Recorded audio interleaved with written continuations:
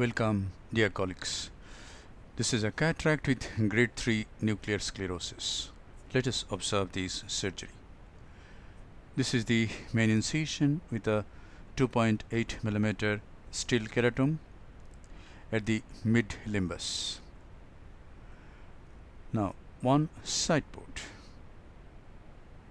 is made on the left side of the main incision, about 3 clock hours away. An air bubble is injected, and then trypan blue dye is applied over the anterior capsule. In this case, the dye didn't touch on all parts of the capsule, and as we wash the dye, we see that there are some unstained areas in the anterior capsule.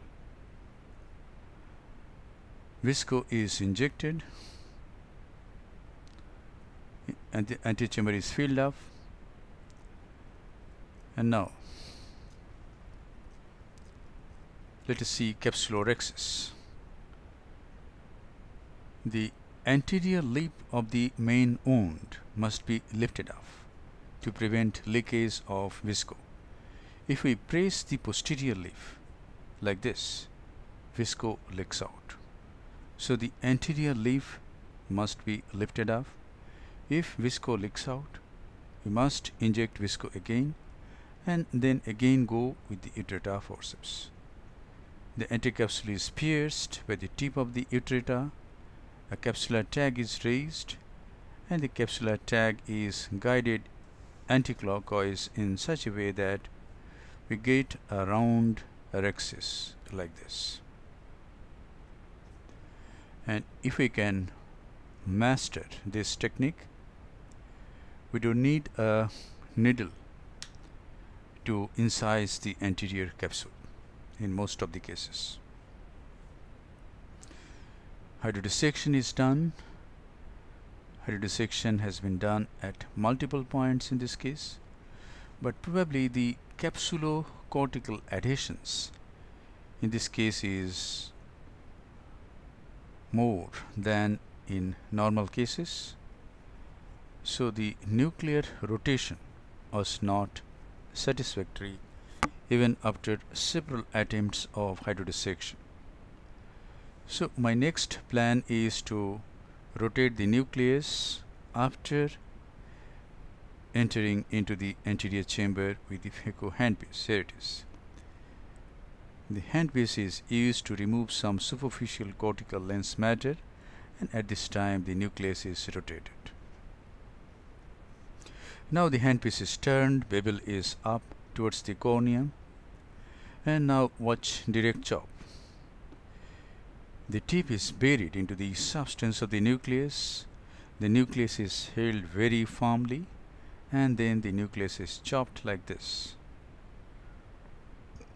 The nucleus is rotated and chopped another place. Again rotated and chopped at another place. Vacuum is 450 mm of mercury. Flow rate is 40 ml per minute, and ultrasonic energy being used is 60%.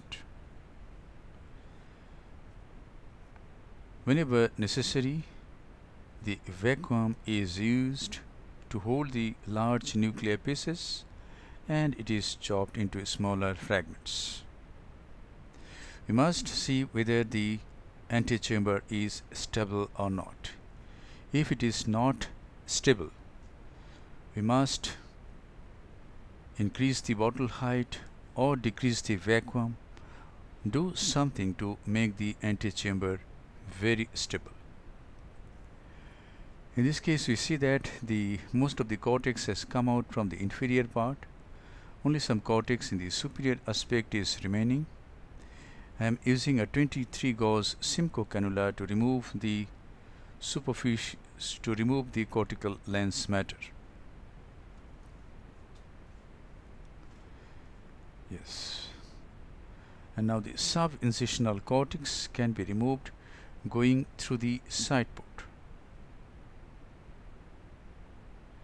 or we can use a coaxial irrigation aspiration In this case there is only one side port, so we cannot use a bimanual irrigation aspiration.